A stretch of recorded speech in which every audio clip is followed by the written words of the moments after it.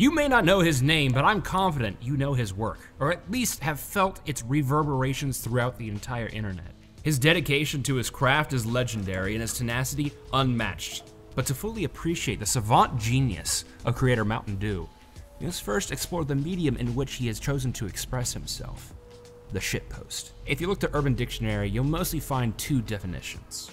1, the posting of content on the internet that is irrelevant and ultimately unconstructive. Or 2, an ironic art form of expressive yet apathetic fun posting.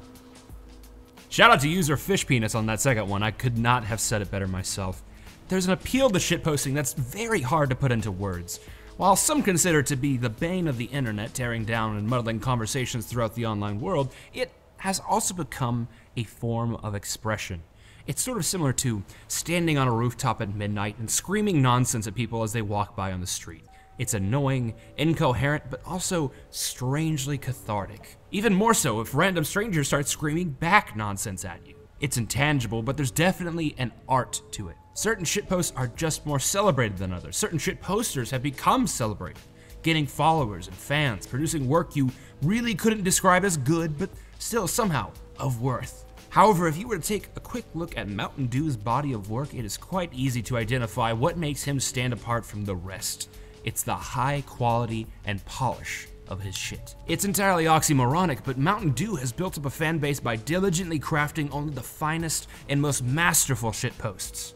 His most renowned videos are those in which he uses Terry Crews's appearance in Old Spice commercials and makes him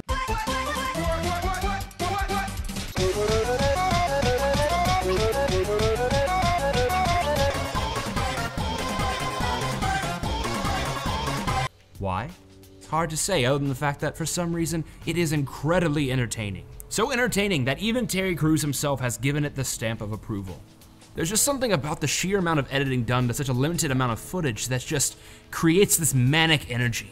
It's similar to, say, if someone were to go on an Adderall binge and suddenly decide to write 400 haikus about Wheel of Fortune. It's entirely stupid, a wasted effort, but also impressive, almost decadent in how pointless it is. So much so that some might even question, is this really shitposting?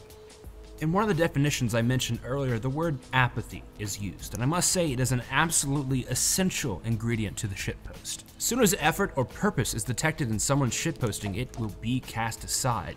It's hard to say why, but I think as soon as there is a sense of sincere motive, the post stops being shitty nonsense and just turns into art.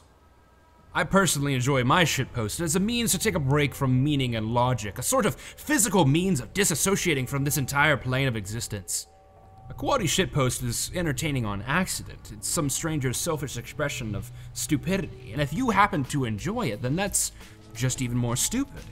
So, how is it that MowtenDoo can deliberately spend hours of intense work and animation to create so many marvelous shitposts?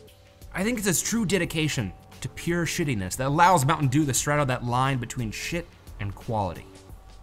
It's a skill that impresses me even now as I'm talking and realizing that it's something I'm completely incapable of.